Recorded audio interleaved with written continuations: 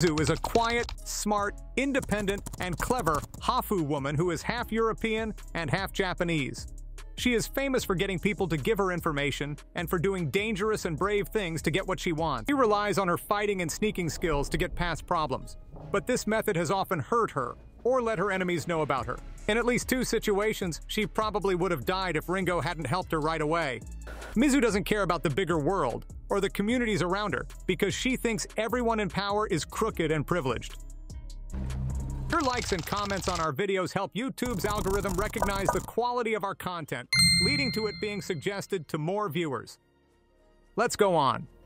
She initially doesn't like Akemi because she is rich and ready to give it all up for Taigen without thinking, and she doesn't help her when her father's men take her. Or maybe Mizu is jealous of Akemi because she likes Taigen. Mizu doesn't care what happens to Shogun Ito either, even though he wants to kill his enemy Fowler. Shogun Ito is to blame for letting Fowler into Japan in the first place. Due to the social restrictions that come with being a woman, hence her decision to disguise herself as a man to give herself more freedom, and her foreign appearance, which she blames on her unknown white father, Mizu has a lot of trouble loving herself. People often call her a monster because of her heritage. But the truth is that her cold, distant personality, brutal and unusual way of fighting, and never-ending desire for revenge have only made people think this way about her. Even though she is able to control her emotions during battle, some comments set her off, especially when they are compared to the Onryo from Japanese myth, which is an angry demon ghost of a wronged woman. This makes her strike out wildly in response. Mizu doesn't trust people because of the bad things that happened to her as a child and as an adult. She doesn't want to get close to anyone because she thinks that will take her attention away from her goal of getting payback. She respects Ringo more and more and lets herself trust him enough to keep her secrets and help her. She doesn't become friends with him. She feels sorry for poor or social outsider people, like her shamed husband Mikio, Ringo, the blind Eiji, and Madame Kaji's prostitutes, because she doesn't have much herself. She stays out of their business and never promises to keep bystanders safe unless she has promised to do so, or they are part of her plans.